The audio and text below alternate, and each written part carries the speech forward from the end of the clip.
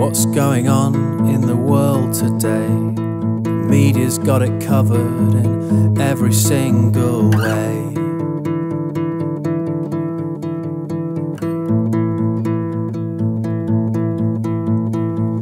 I want to keep up to date with the news, from international politics to regular people's views. I want to keep up to date with the news, but I don't want to get bored. I need something else to keep me interested. Oh, I know. Boobs. So thank you, Rupert Murdoch, for making it 7 days a week where I can turn the front page and have myself a peek at some boobs with my news. There's trouble in Syria, fighting in the Middle East.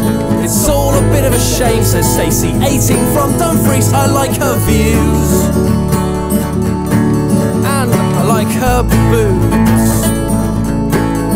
So really thank you, Rupert Murdoch, for changing our day of rest into a day of news and breasts. It's funny because I wouldn't make a YouTube video containing lots of boobs, but for a national paper 7 days a week it's not considered too rude. And forget about objectification of women and all that rubbish, because men want boobs and that's a good enough excuse, isn't it? If I'm picking my Sunday paper and there are two between which I'm torn, I'll always pick the one that gives me the news and soft porn. But why stop there? I want something more perverse. Let's get Stacey up to her elbows in a horse. News and boobs and boobs and news. Thank you, Murdoch, for making it 7 days a week.